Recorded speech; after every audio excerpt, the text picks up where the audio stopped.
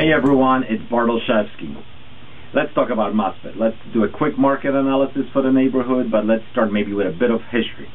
Now, Maspeth was actually the first European settlement in Queens. This took place in the 17th century, and it was settled by mostly Dutch and some English settlers.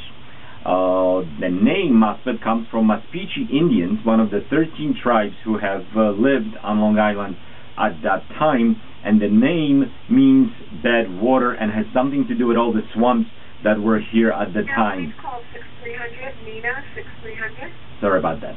Anyway, so that's that. That's a little bit of history. Right now in Maspeth we have about 35,000 people living in the neighborhood, and let's talk about real estate. That's what you want to hear about. So in 2010, the year is almost over, we had 103 sales in Maspeth. 2009, we had 92. So more sales this year. I think that's positive. That means homes are being absorbed a little bit quicker.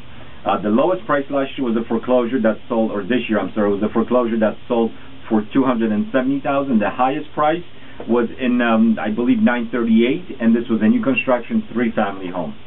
Now, the average price in 2010 in Maspeth, drum roll please, the average price is $490. Now, how does that relate to last year? Because that's really the key. How are the prices adjusting from year to year? 2009, the average price of those 92 homes that have sold was $487. $487 2009, $490 2007. So it's a positive trend. Days on the market, 2010, the average home stayed on the market in Maspeth for 103 days. Last year, 2009, it was slightly less, like 98 days. So not a big difference.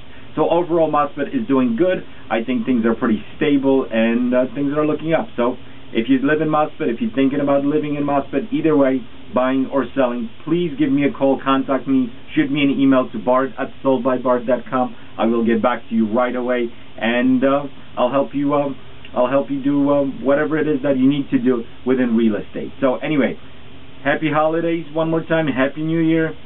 Talk to you soon.